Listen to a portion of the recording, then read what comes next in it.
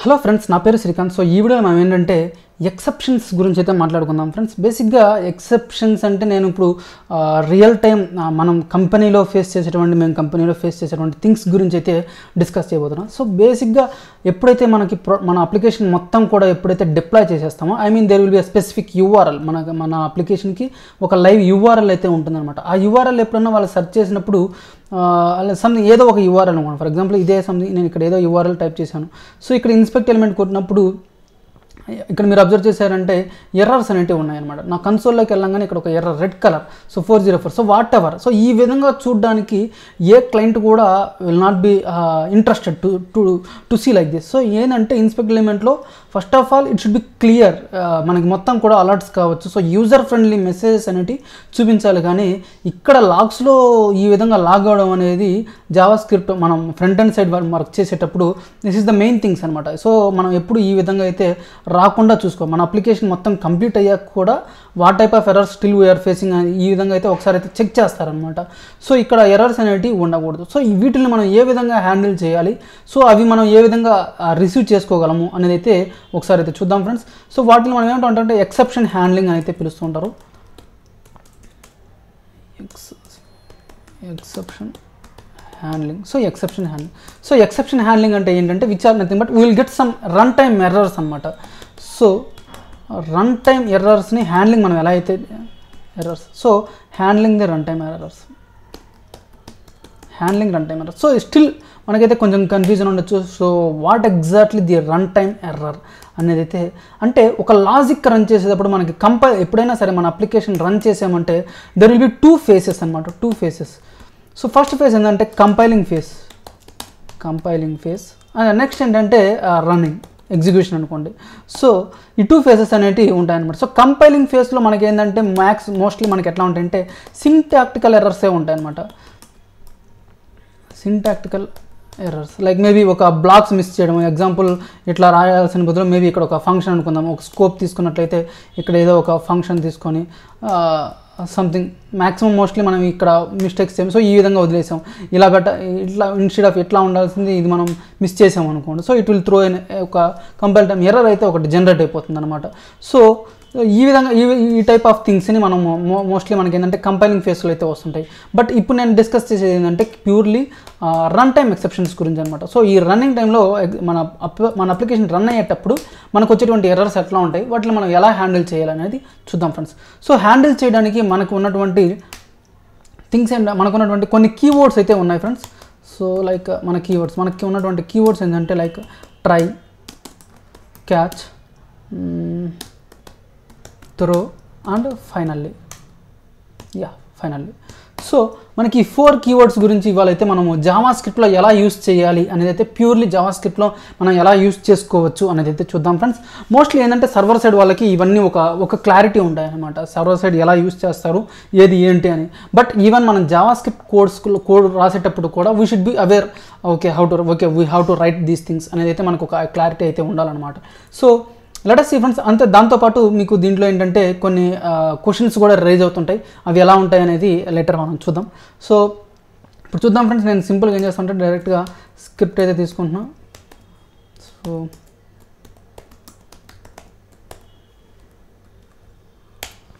So first ఇప్పుడు నేనైతే ఒక స్క్రిప్ట్ తీసుకున్నాను ఫ్రెండ్స్. ఇప్పుడు నేనేం చేస్తానంటే డైరెక్ట్గా దీన్ని అయితే ఎగ్జిక్యూట్ చేసేదానికైతే ట్రై చేస్తున్నాను. ఒకసారి రన్ చేసి చూద్దాం. ఇందులో ఏం లేదు కాబట్టి we want see anything. So ఇక్కడ ఏం లేదు. సో ఇప్పుడు నేను సింపుల్గా ఏం చేస్తానంటే ఒక అలర్ట్ అయితే ప్రింట్ చేస్తున్నా.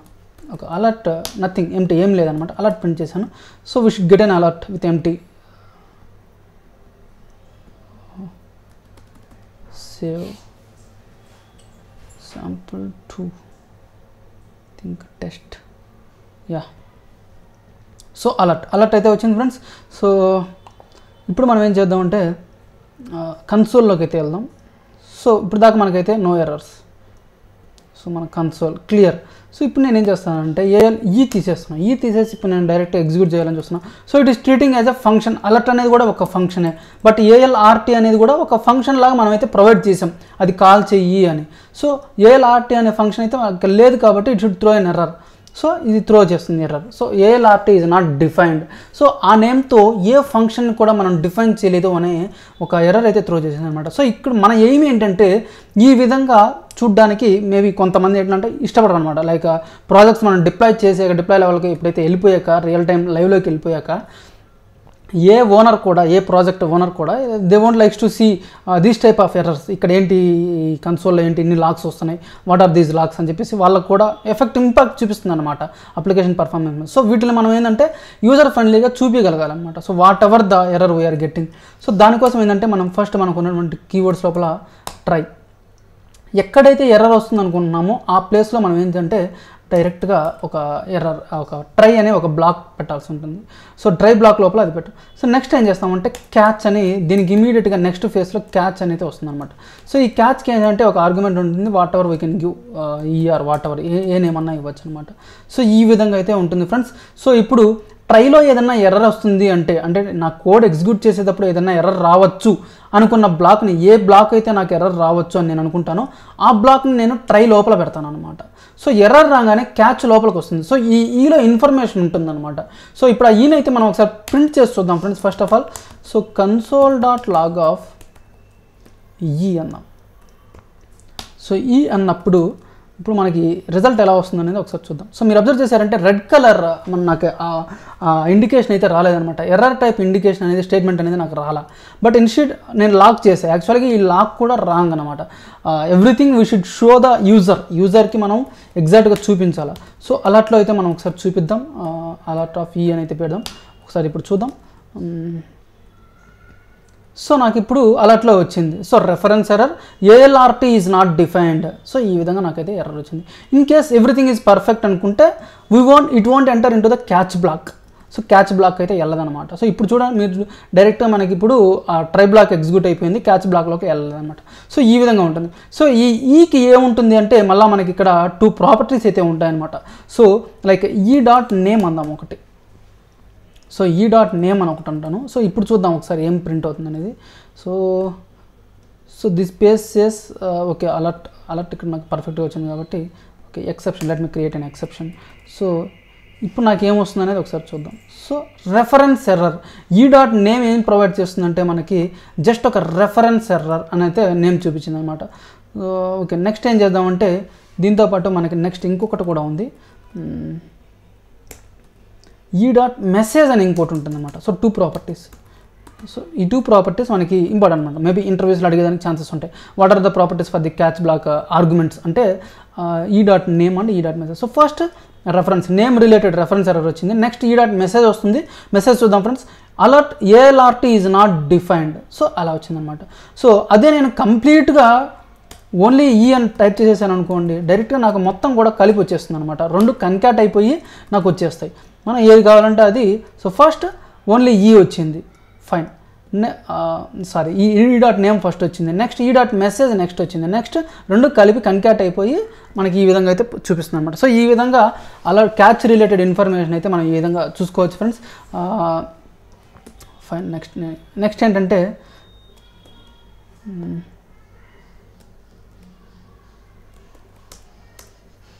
ప్రస్తుతానికి ఓన్లీ మెసేజ్ అయితే పెడదాం ఫ్రెండ్స్.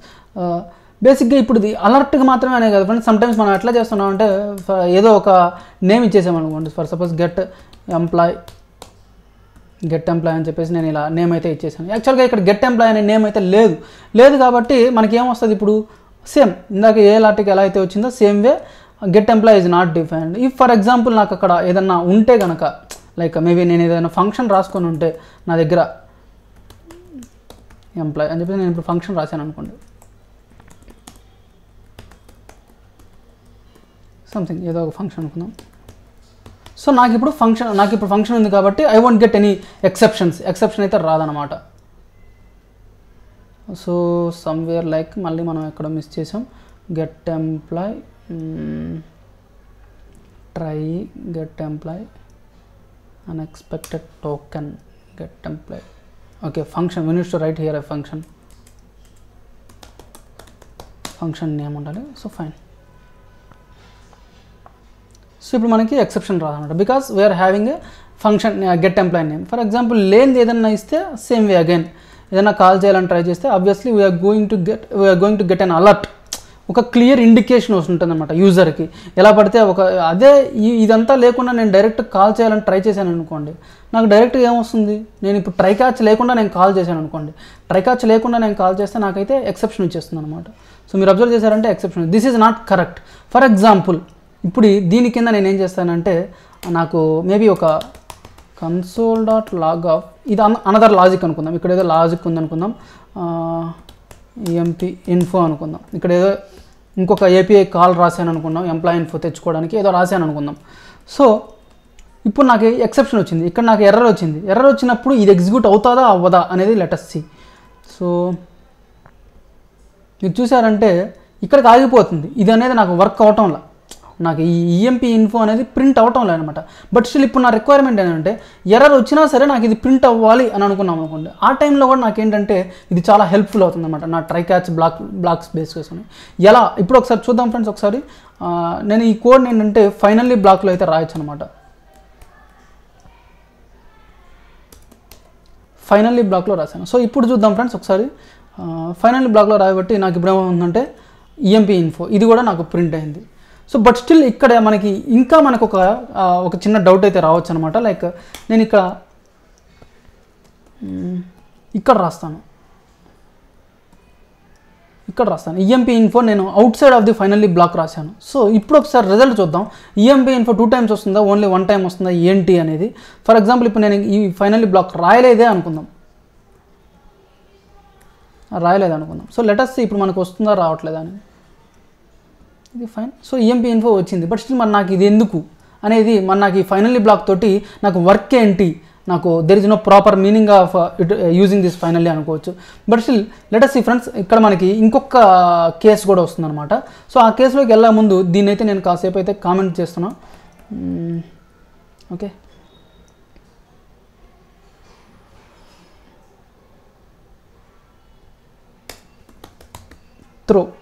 త్రో హలో ఎక్సెప్షన్ అనుకుందాం. సో త్రో హలో ఎక్సెప్షన్ అని అయితే పెట్టాను అనమాట. సో ఇప్పుడు ఒకసారి చూద్దాం ఫ్రెండ్స్, నాకేమవుతుందంటే డైరెక్ట్ ఈ త్రో యూజ్ చేసుకొని మనం ఏం చేయొచ్చు అంటే ఎక్సెప్షన్ అయితే మనం త్రో చేయొచ్చు అనమాట. సో ఒకసారి చూద్దాం. సో అన్డిఫైన్డ్ అని అయితే వచ్చేసింది. థింక్ హలో ఎక్సెప్షన్ రాలేదు మనకి. ఈ హలో ఎక్సెప్షన్ అనేది మనకి ఇక్కడ ప్రింట్ అవ్వాలి. సో సేవ్ చేయలేదు అనుకుంటా. సో అన్డిఫైన్డ్ త్రో ఈ dot message,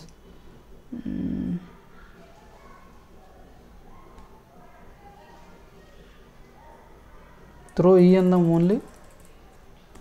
I think clear మనకి ఇక్కడ ఒక మీనింగ్ఫుల్ ఉంటుంది.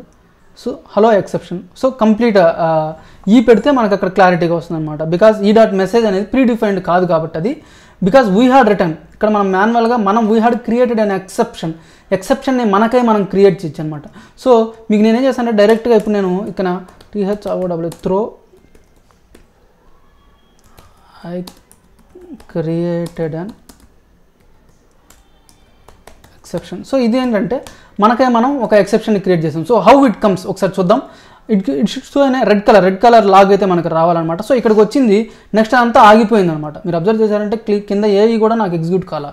వన్స్ ఒక్కసారి మనకి ఏదన్నా ఎక్సెప్షన్ త్రో అయింది అంటే నెక్స్ట్ ఏ లాజిక్ కూడా మనకైతే వర్క్ అవ్వదు అనమాట. సో దాని ప్రకారం ఇక్కడ మనం చూసుకున్నట్లయితే నేను ఇప్పుడు త్రో ఎక్సెప్షన్ అయితే పెట్టాను. సో త్రో ఎక్సెప్షన్ పెట్టినప్పుడు ఇక్కడికి వచ్చింది. సో నాకు ప్రాబ్లం లేదు. బట్ దీని లోపల మళ్ళీ నేను ఇప్పుడు లెట్ us థింక్ తీసేసాను. సో ఇప్పుడు నేను ఏం చేస్తానంటే let us see the result. Throw exception ప్రకారంగా హలో ఎక్సెప్షన్ అనేది వచ్చిందనమాట నాకు. దాని తర్వాత ఫైనల్లీ లాగ్లోకి వెళ్ళి ఈఎంపీ ఇన్ఫో అనేది ప్రింట్ అవుతుంది. ఫైన్. మనం అనుకున్న డౌట్ ఏంటంటే, మనకు వస్తున్న డౌట్ ఏంటంటే Ctrl+C Ctrl+V, ఇక్కడ బయట పెట్టినప్పుడు కూడా నాకు వస్తుంది కదా, సేమ్ లాజిక్ నాకు బయట పెట్టినప్పుడు కూడా వస్తుంది కదా అనే డౌట్ అయితే మనకు ఉందన్నమాట. సో హలో ఎక్సెప్షన్ అనేది, సో ఇప్పుడు ఈఎంపీ ఇన్ఫో లాగ్ అనేది మనకి అవ్వాలి. సో ఈఎంపీ ఇన్ఫో లాగ్ అని సో బయట పెట్టినప్పుడు కూడా వచ్చింది. But what is the reason of finally అనేది మనకు వస్తున్న డౌట్. సో ఇప్పుడు ఫైనల్లీతో మనకు వస్తున్న ప్రాబ్లం ఎప్పుడంటే, ఇది ఎగ్జిక్యూట్ కాకుండా ఎప్పుడు పోతుందో చూడండి. క్యాచ్ లోపల నేనేం చేస్తానంటే త్రో ఇన్సైడ్ క్యాచ్ అని అయితే రాశాను. ఇన్సైడ్ క్యాచ్ అని రాశాను.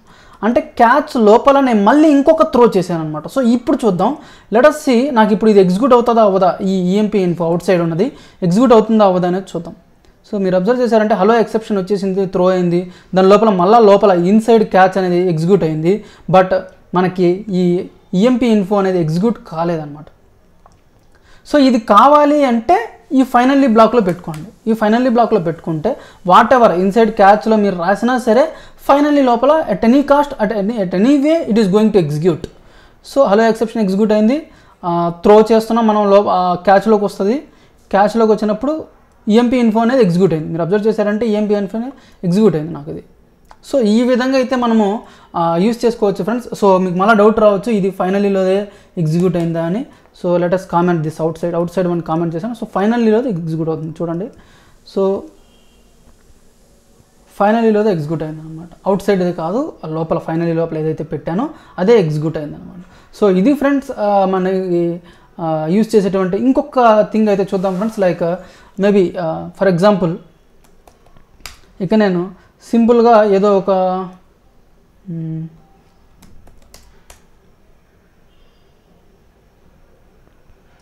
దీని లోపల నేనేం చేస్తానంటే ఒక రిటర్న్ 10 అందాం. మేబీ ఇది ఒక రిటర్న్ చేస్తుంది అనుకుందాం. సో ఇది ఒక ఫంక్షన్ అయితే అనుకుందాం, లైక్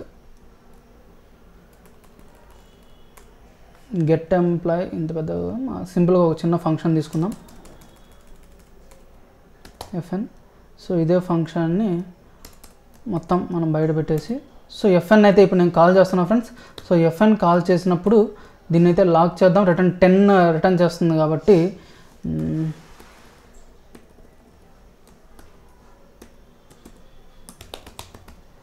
console.log_of 10 అన్నాను. సో లెట్ us see ఇప్పుడు ఒకసారి. సో 10 అనేది ప్రింట్ అయింది నాకు, ఫైనలీలో బ్లాక్లో కూడా ఎగ్జిక్యూట్ అయింది. సో ఇక్కడ దాకా బాగుంది.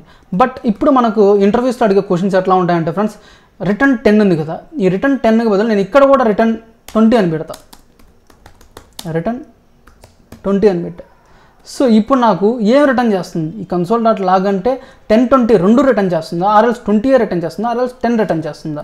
యాక్చువల్గా మనకు ఫంక్షన్ లోపలికి వెళ్ళంగానే రిటర్న్ 10 అనేది రిటర్న్ అవ్వాలి. So but let us see ఇప్పుడు మనకి ఏమవుతుంది ఏంటి అనేది.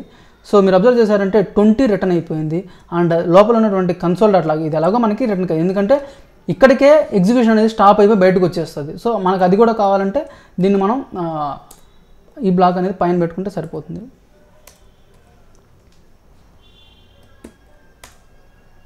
సో ఇప్పుడు మనం అబ్జర్వ్ చేసామంటే ఈఎంపీ ఇన్ఫో 20. సో ఈ విధంగా అయితే ఉంటుంది ఫ్రెండ్స్. సమ్ ఇంటర్వ్యూ క్వశ్చన్స్ కూడా దీని మీద అడిగేదానికైతే ఛాన్సెస్ ఉంటాయన్నమాట. సో ఇంకొకటి ఏంటంటే మనకి క్యాచ్ లేకుండా కూడా మనం దీన్ని ఎగ్జిక్యూట్ చేసుకోవచ్చు అనమాట. Irrespective of catch is not mandatory అనమాట. అంటే కొన్నిసార్లు క్వశ్చన్స్ అడిగేదానికి ఛాన్స్ ఉంటాయి అనమాట, క్యాచ్ అనేది మ్యాండేటరీనా అంటే నో నీడ్. సో నేను ఇప్పుడు డైరెక్ట్గా ఎగ్జిక్యూట్ చేస్తాను, నాకు సేమ్ రిజల్ట్ వచ్చింది. బట్ నేను డైరెక్ట్గా ఫైనల్లీ బ్లాక్ని ఎగ్జిక్యూట్ చేయొచ్చా అంటే చూడండి, ఫైనల్లీ అని చెప్పేసి నేను ఓన్లీ ఫైనల్లీని ఎగ్జిక్యూట్ చేశాను అనుకోండి, అలా టాప్ 10 అన్న సంథింగ్ ఇది ఒకటి. సో ఇప్పుడు చూసారంటే నాకు ఎర్రర్ వస్తుంది అనమాట, because finally is unexpected. So only ఫైనల్లీని execute చేసేదానికి ఛాన్స్ లేదు. బట్ వేరేజ్ ఓన్లీ ట్రైన్ ఎగ్జిక్యూట్ చేసుకోవచ్చు మనం, క్యాచ్ వితౌట్ క్యాచ్ లేకుండా. ఈ విధంగా అయితే మనం లాగ్స్ని మనము హోల్డ్ చేసుకోవచ్చు అనమాట. హోప్ మీకు ఇదైతే అర్థమైంది అనుకుంటున్నా friends. Just exception handling in scripting languages front end నుంచి మనం ఈ విధంగా అయితే ట్రై, క్యాచ్, త్రో, ఫైనల్లీ వీటిని యూజ్ చేసుకొని మనం అయితే లాగ్స్ని స్టోర్ చేసుకోవచ్చు అనమాట. హోప్ మీకు ఏదైతే అనుకుంటున్నా. Thank you.